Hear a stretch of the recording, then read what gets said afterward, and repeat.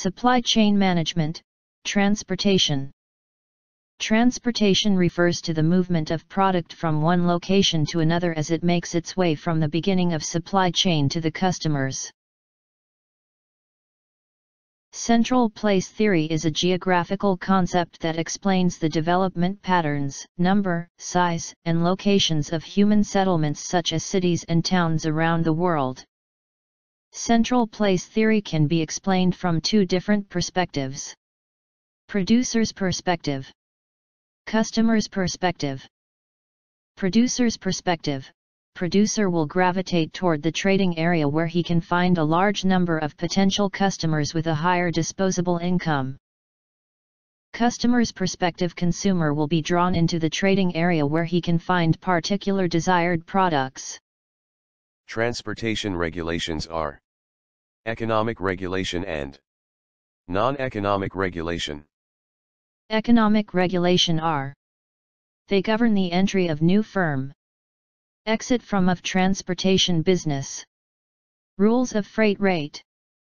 Non-economic regulation: public safety, environmental issue by mandating seat belt usages, prohibiting smoking on airplanes.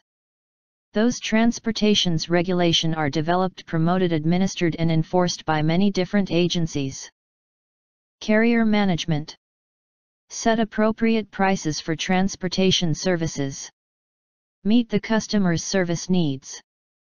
Carrier management decisions are: selection, marketing, capacity planning, network design, pricing, financing.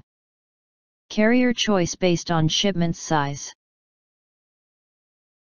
Surface transportation is the movement of people or goods by road, train, or ship rather than by plane. To survive in the competitive market, the truck industry has to deal with these challenges. Labor issues. SKU proliferation. Rising energy cost. Load planning. Uneven order volume. Dynamic pricing. Water carriers. Drawbacks of water carriers are: involvement of federal, state and government in promoting and subsidizing, dependency on locks and dams, dredging materials from inland waterways, lack of investment in water infrastructure, lack of government funds leads to high cost. Types of services: linear service, charter service. Linear service are regular services between major ports. Unload imports. Charter service are vessels leased by importers. Lower freight cost and control over scheduling. Charter agreements.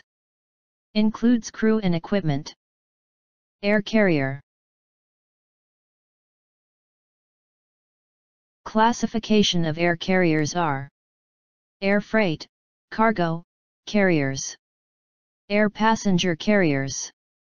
Transportation documentation are: a bill of lading, a carrier's certificate, delivery receipts, freight bills, shipping manifests, shipper's declaration for dangerous goods, shipper's declaration for live animal.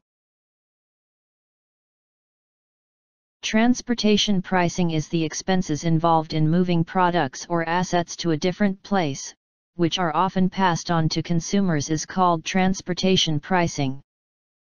3 ways of determining transportation pricing: published tariff, negotiated contracts, open market arrangement.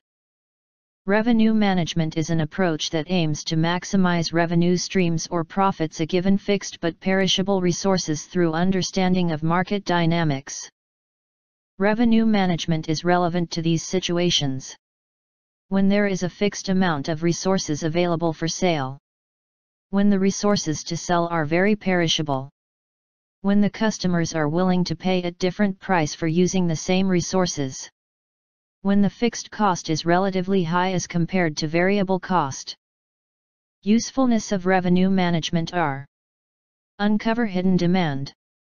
Understand customer trade-off between price and service.